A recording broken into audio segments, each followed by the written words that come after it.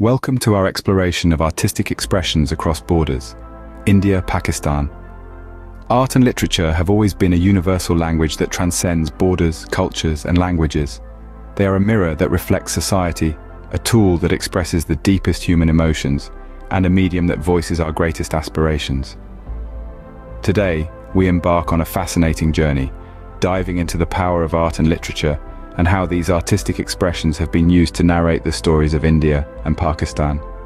Two countries with a shared history and a divide that has inspired numerous artists and writers. Join us as we delve deeper into this captivating world of creativity and expression. Have you ever pondered the remarkable power of art and literature in expressing the deepest human emotions and aspirations? Today, we delve into the fascinating world of artistic and literary expressions that transcend borders, specifically focusing on the India-Pakistan divide. Picture the late 40s, the era of the Great Divide. The pain, longing, and aspirations of this period found their voice in literature.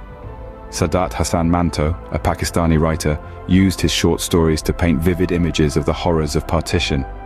His works like Toba Tek Singh echo the confusion and loss of identity that many experienced. As we move into the 50s, music became a powerful tool of expression.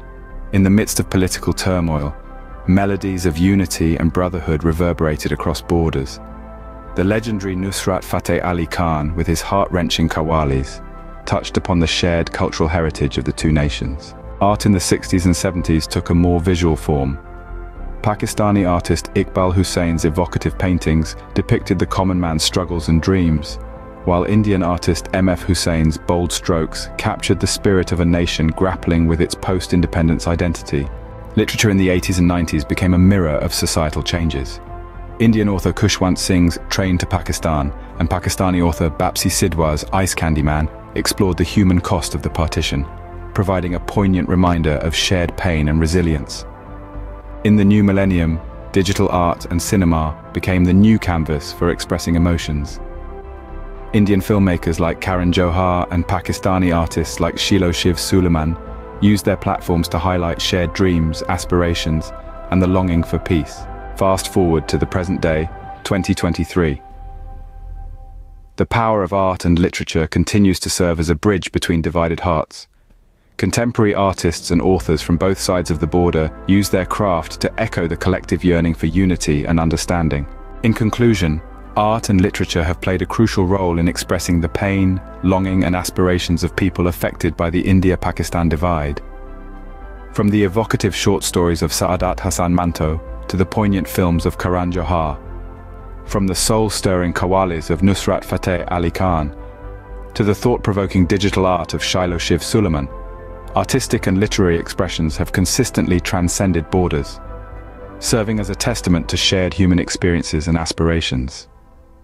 They remind us that despite political divides, the human spirit seeks connection, understanding, and peace. In this final scene, we want to leave you with a moment of reflection.